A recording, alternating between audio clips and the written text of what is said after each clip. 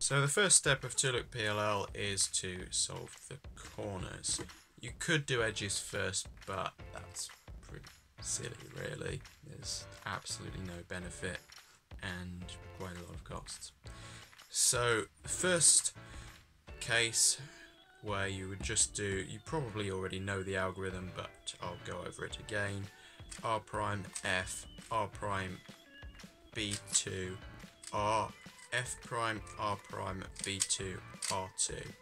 Now that can be done as R prime D, R prime U, R prime D2, R, U prime, R prime, D2, R2, but I remember it as R prime F, R prime B2, R prime, R prime D2, R2.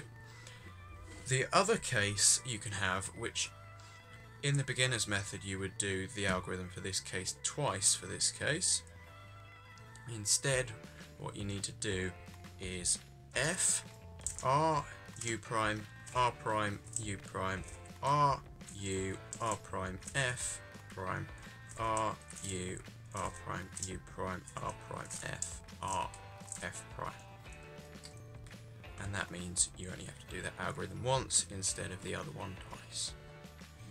Which, both cases, gets you onto the edges.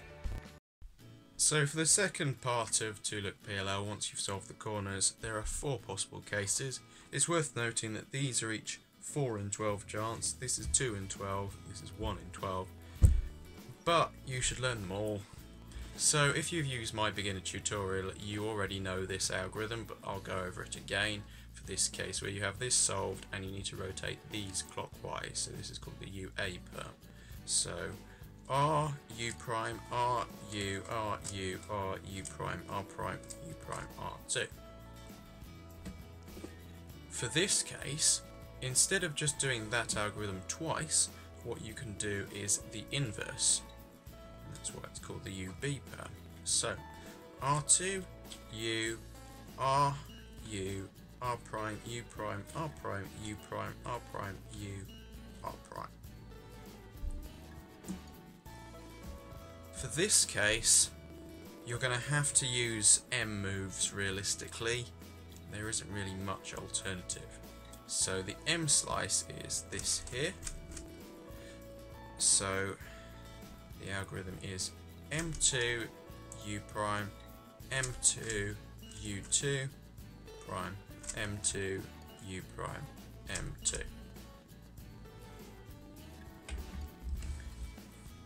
For this case, most people like to use M moves as well and do M2 U prime, M2 U prime, M prime U2, M2 U2, M prime U2.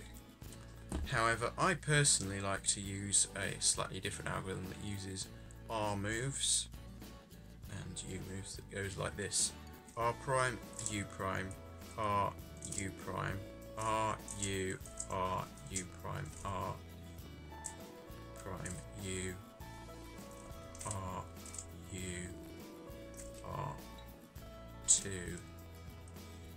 U prime, R prime, U2. So I would recommend that you learn all of those algorithms. For the last one you can choose between whichever one you like. Obviously there are alternatives, like you could use M-slice algorithms for U-perms, which you can learn if you want. I don't recommend them, but they're out there and some people like them.